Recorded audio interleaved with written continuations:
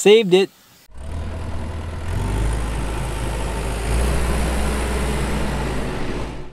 So in terms of crop staging right now, if we talk about all our crops, corn is like head high. I'm not sure I'll go into a field. I'll maybe do an update on the corn and soybeans in the next week. Not much has happened with them other than they've just been growing.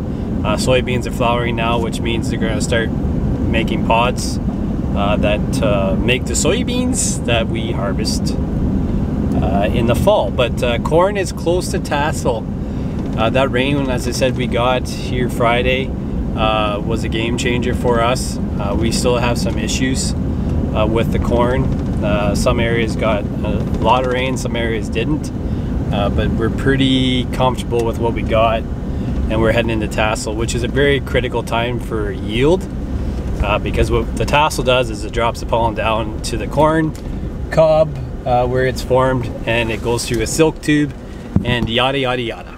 I'll show you that in another video because I'm not going to waste time talking about it right now because it could be a video all on its own.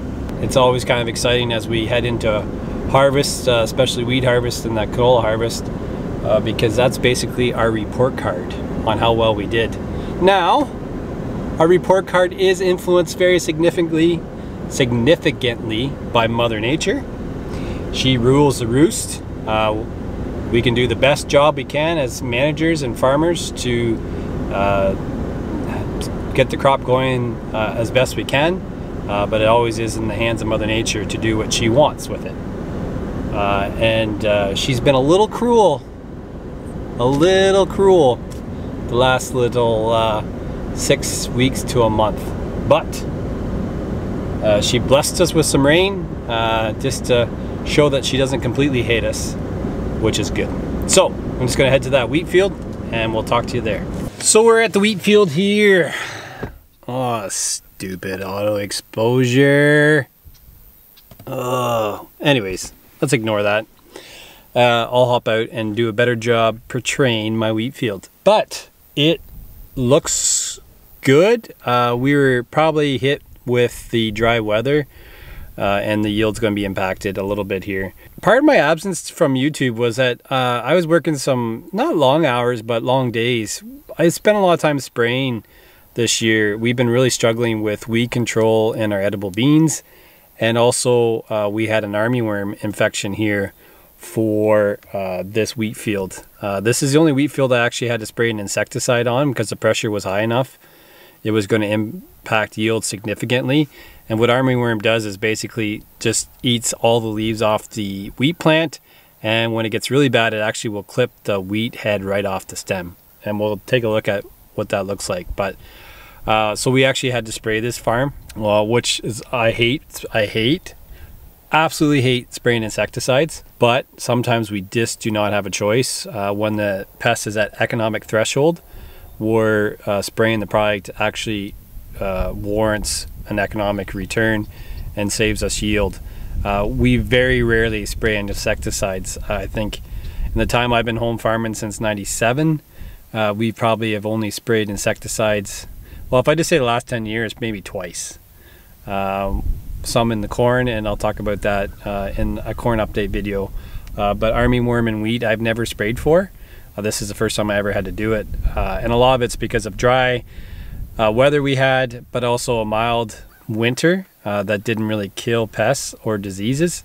And we're dealing with that this year just because it wasn't a harsh enough winter to kill some of those. So we'll walk out in the wheat field and I'll show you what it looks like. Oh, I should really cut my ditch banks, but it's good habitat for stuff. But this is the wheat field. I'm gonna flip you around. It's a little windy, I apologize. And I always see, wheat always makes, I hate wearing shorts in a wheat field. It just itches the heck out of my legs. But this is a field that's probably closest to harvest. And it really turned with the rain. And I'll just flip you around to see what I'm looking at. So this is the wheat. And as I know when it starts to mature, because what you see here is, we call it canes over, and it looks like a cane, the wheat head. Here's a better example, where we get this hook shape of a cane, and what that's saying is that the peduncle, I think, or something like that, here has kind of senesced and it's dropped, and the kernels are senesced, they're done filling, it's reached physiological maturity, and it's time to harvest. And we thresh them out a little bit. I got a kernel here, and I'd bite it. And because of the rain we had, it's a little moist still. But yeah, that's what we're looking at. In terms of armyworm, I don't know if I'll see much damage in here. But as the crop's maturing, here's a flag leaf, which is the last leaf before the head. And what was happening was that they were eating this flag leaf, and that's where a lot of the yield comes from for wheat, it and the head itself. So if we start losing the flag leaf, we really start losing yield. So that's why we had to control it. You know, here's an example, and it's hard to tell, where one was starting to get chewed on. So we, as I said, had to spray an insecticide kind of the middle of June 20th, I believe it was. But this stuff is close, very close to harvest, which is exciting. Yield, I don't know. I had high hopes earlier in the spring because it looked good, but then we went through this dry weather. But this here is always a good sign. It's kind of laying flat, which means it's kind of heavy, and there's potential for yield. You don't want that happening in the field because we had some of that last year, but it kind of looked pretty good. So I'm happy. I think my guess is 90 bushel. I would like 100. 100's always better. I'd be surprised if we get 100. There's just enough weak spots. Like right here is kind of a weak spot, but it does get better out here farther. So I don't know what we're gonna get. But yeah, here's kind of an example of a leaf that armyworm got. Kind of chewed her up pretty good. Not much left of it. So that's it. I'm gonna get the drone up. I got a fungicide trial in here. We spray a fungicide to protect the head from disease that we did at heading time when it was flowering. And that was in one of my latest videos. Not lately, but one of the last ones I did before I went on hiatus. And we'll pop up the drone and we'll see if we can pick out the different fungicide treatments. I could see it from the road the other day. I'm just curious if I can see it today now that the stalks have dried up a little bit. This variety we're growing in here, it's a soft red winter wheat for cookies and crackers and stuff like that. It's a new variety. We've never grown this one before. So I'm just kind of curious on how it ends up. We're a little cheap, I'm not gonna lie. We save our seed. We're allowed to, as long as we follow the rules set out by kind of our government in conjunction with the seed industry. We're allowed to save seed back for our own use. So we tend to do that because depending on fall weather, we never know how many acres of wheat we're gonna plant. And as a result, we buy some certified seed, but we also keep some back just to help costs on the farm. But pretty exciting that we're close to harvest. So got the drone up here looking at the wheat field, and yes, I can see the difference in fungicide. So ahead of us is a new fungicide that was available this year to use for winter wheat, and it's been touted to have very good, I guess you would say, stay green or plant health. It helps the plant stay healthier longer. And it's hard with the cloud cover, but you can see right here, as I go towards the middle of the screen, there's a line right here, right in the center of the screen. That's the two fungicide, two differences in fungicide. So on the left is a fungicide that's been on the market for a couple years, has couple modes of action to help with leaf diseases in wheat that you spray at heading like the other product. And on the right is this new one that was available this year for the first time. So it'll be interesting to do some yield comparisons with it as we combine this farm. We wanted to do some comparisons just to see what different products we're going to work, and if which one's better or not. We like to do a lot of comparisons, but I just found it interesting that we can actually see this to the line where this product was sprayed, and it's quite interesting. We'll just go for a drive. I shouldn't say a drive, a fly. So that's kind of the line. The interesting part too is when we're putting new products in the sprayer, I didn't do a rinse out with this one because it's kind of a wheat product. Most fungicides are compatible with each other for the most part, depending on formulations, but I just kind of ran the tank out and then put this new fungicide in once the other tank load ran out. And there you can see right where I started. It's hard to see there, but kind of in the middle of the screen there is when we started probably the new one. And as we went into the field, you could actually see how the boom primes right in the center of that sprayer track. It's kind of hard to see. You start to see a V form, and that's just the product moving from the tank to the outer boom sections. So that's why we always prime our boom after kind of doing a sprayer clean out or going to new products, because that's how long it takes before the product actually gets to the hole with the sprayer. And it barely did there. You can just see as it was kind of finishing up there. But it's interesting to see kind of the differences in the two fungicides. I wanted to kind of document this for my reference and just to know how they're performing. But that's kind of the differences. Now here along the edge of the field, it's a little darker, but that'd be overlap from 28. Just the way the sprayer sections worked out. But it's yeah, it's pretty interesting to see the differences in the product. In the far top of the screen, you'll see a really dark strip. We'll go over and look at that, but that's the untreated check. We also like to leave a section that isn't sprayed because that helps us decide whether spraying was actually really worth the time or not. And what we call this T3 fungicide timing, it's always worth it because we're trying to maintain quality of the grain, because it's actually for the most part used in food as a flour, so we don't want toxins in it, like I talked about the toxins in that we kind of spray against for corn.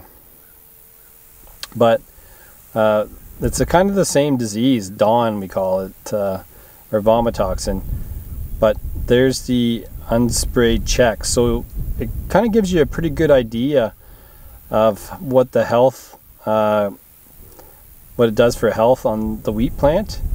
You know, right along the edge of the field is the one fungicide product, and then you can see where it gets white again. It's the new one, and then there's a check strip in between them. So pretty cool stuff to see. There's one other wheat field I might pop into to take a look at, where we actually have a fungicide we sprayed at flag leaf time, which we typically don't spray at flag leaf on our farm, but it's a trial for a chemical company that is trying to look at some disease control at T2 timing, which is flag leaf. And surprisingly enough, we actually did have a fair bit of powdery mildew issues around that time, so it'll be interesting to see what the yield is on that.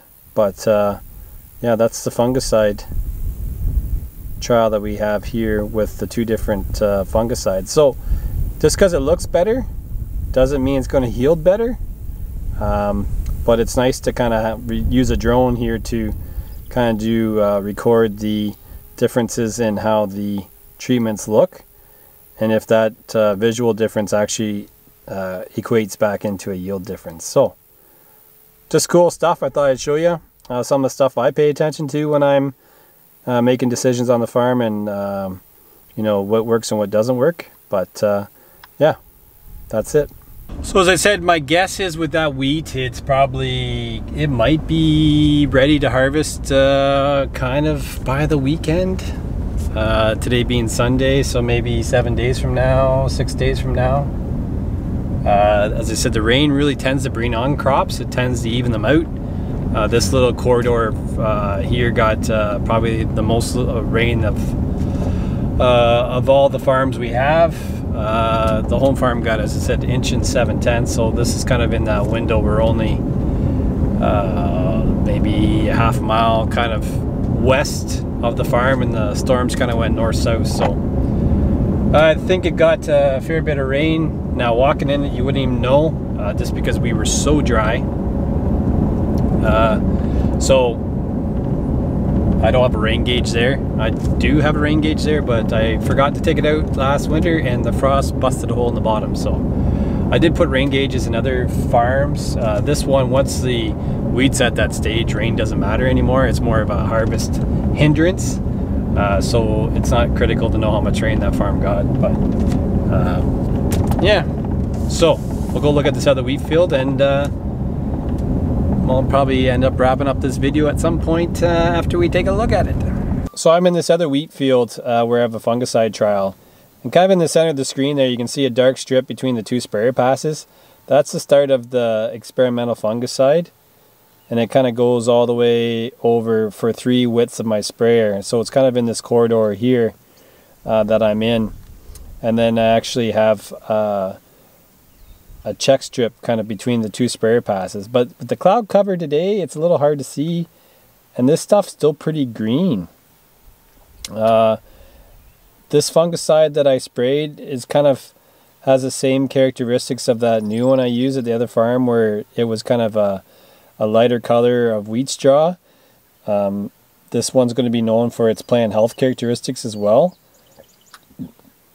So it's kind of showing up a little bit greener in that corridor, which I'm not surprised by. It's kind of hard to pick up the untreated area because it's actually in the center of the screen there between those two sprayer passes. And I think it's hard to pick up because that fungicide that we sprayed at T2 timing, which is flag leaf, that's really helping with diseases. But as I get up a little higher, you can see that it's a little darker between those two sprayer passes. And then when you get to the left of that dark strip there, it didn't have the experimental fungicide. So it'll be interesting to see how this product does. We always kind of worked with chemical companies to just look at new products, see how they fit on our farm, and do some stuff that way.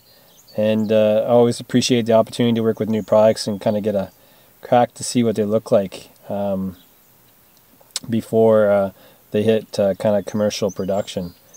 But this wheat field looks pretty good. I'm pretty happy with it. It's all standing up nice. A little bit drowned out spot there in the left side from the winter, but battery level is low. The aircraft will go to the home. Go home.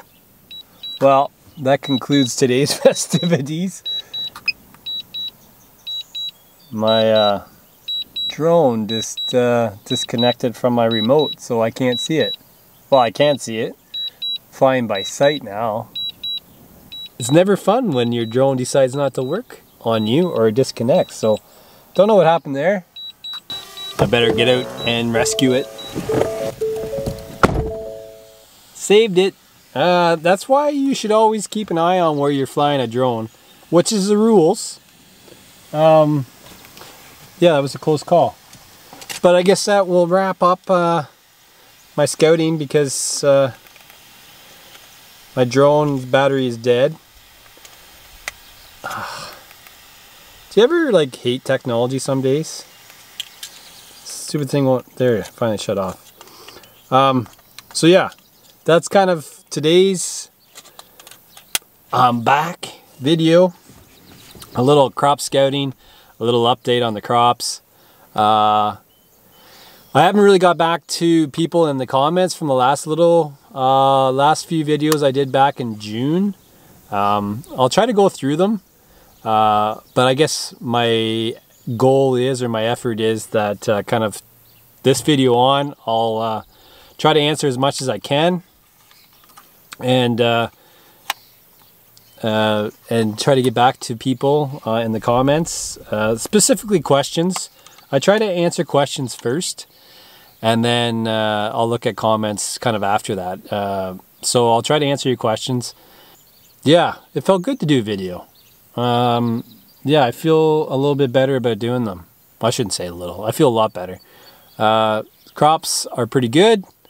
I think I'm just gonna, as I was driving around this morning and looking at crops, I think what I'm gonna do is, as I do some of these corn and soybean scouting videos or updates of what the crop looks like, I'm gonna insert some of the footage I have from before. Kind of, I have about 3 videos that I never really finished that I could put into their own video. But I think in the interest of just trying to stay updated and keep you along for the journey, I'll insert that stuff as we get to a corn and soybean scouting video, and probably with the edible beans I'll do one specific to it as well.